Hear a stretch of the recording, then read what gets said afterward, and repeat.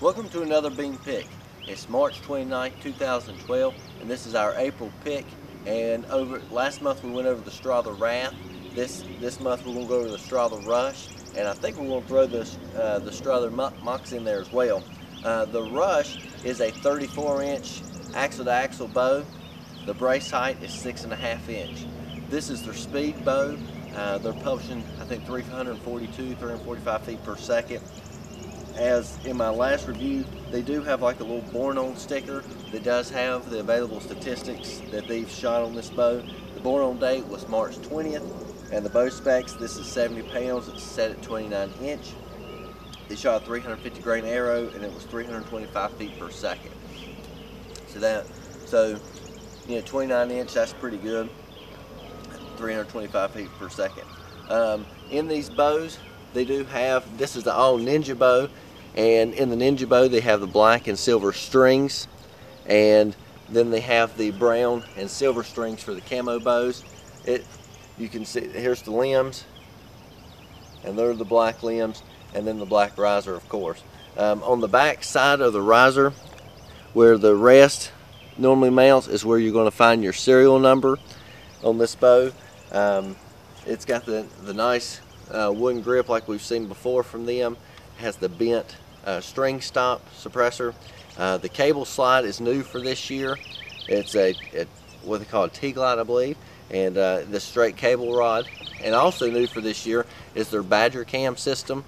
Their Badger cam is a Mod Pacific cam, so they are Mod Pacific for the draw lengths. You can't just move something around to change the draw lengths. This is set at 29. If you wanted to go to 30 or 28 or whatever, you got to have a Pacific mod, pop it in the press, change the mods on both sides.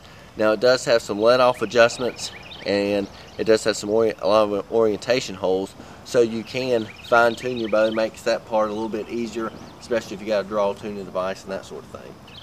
It is the split limb design like we've seen before from Stother. This bow is their speed bow for this year. Like I said, it shoots pretty smooth. We're going to shoot a couple arrows just to kind of get the feel of the draw cycle and everything like that.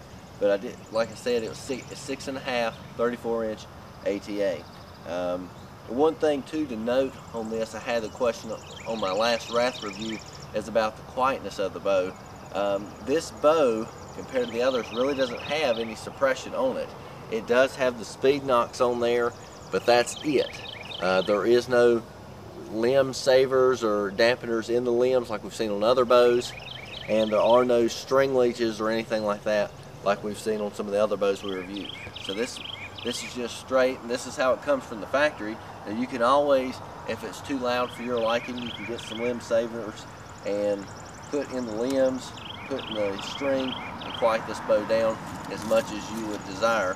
But for right now, there are no ways to, there's nothing standard that comes with it to quiet it down.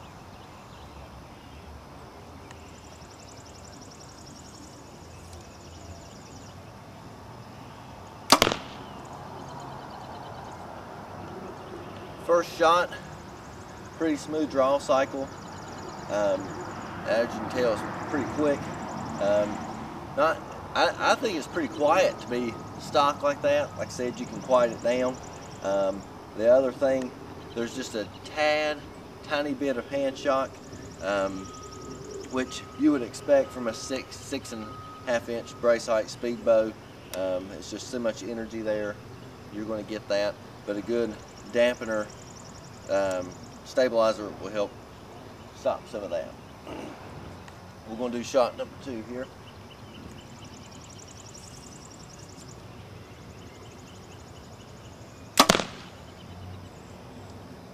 Yeah, the only thing I can really say, it does have a little bit of hand shock, but that's with no stabilizer or anything put on there. So, but overall, I think it's pretty quiet. Most of the noise is, you know, from the arrow hitting the target. But this is the Stother Rush. You can check these out on our website or StotherArchery.com. We have it in stock ready to shoot. If you have any questions about this bow, about availability, or need help, don't have a Stother dealer in your area, you can give us a call at 336-564-2400. You can email us at Eric, that's E-R-I-C, @beanoutdoors.com, and you can visit us on our website at www.beanoutdoors.com. Thanks for watching, and we'll see you next time.